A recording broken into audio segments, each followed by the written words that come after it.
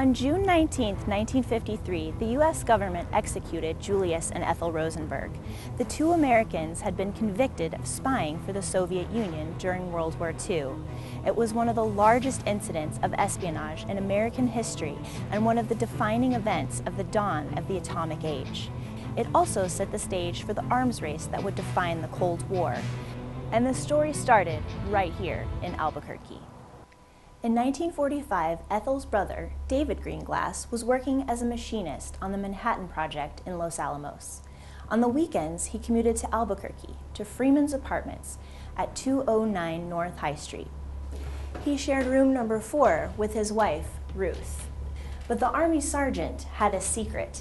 He was a KGB spy codenamed Bumblebee.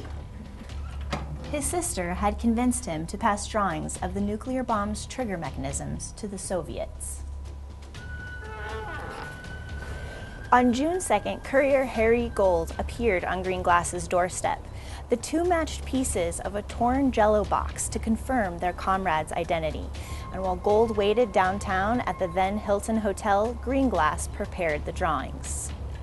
He sat at a humble table in his apartment and sketched what he could remember about the atomic bomb's trigger mechanisms.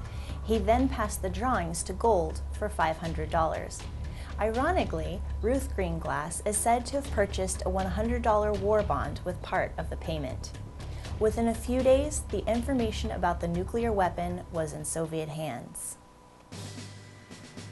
In 1951, Greenglass provided evidence against his sister, Ethel Rosenberg, and her husband in their trial. The owners of Freeman's Apartments even shipped the table where Greenglass made his sketches from Albuquerque to Washington, D.C. to be used as evidence. The Rosenbergs were convicted of passing top-secret information about radar, sonar, jet propulsion, and nuclear weapon designs to the Soviets. They died by electric chair in 1953. Greenglass, on the other hand, had exchanged his testimony for a plea bargain. He served prison time and then lived out his life under an assumed name. The place he once lived, however, continued its story. Carrie and Steve Grant purchased the home from the Freeman estate in 2001. They initially converted the 1912 building into a single-family home, and they lived in the historic residence for several years. However, they reimagined the house as a bed and breakfast in 2008. It's now part of the Downtown Historic Bed and Breakfasts of Albuquerque, which includes several other buildings along this historic block in East Downtown. Guests can stay the night in what is now known as the Spy House and can even book Greenglass's former apartment for the night. Many of the details in the bedroom and the kitchenette are original, including the very table where Greenglass sat to sketch the nuclear weapon.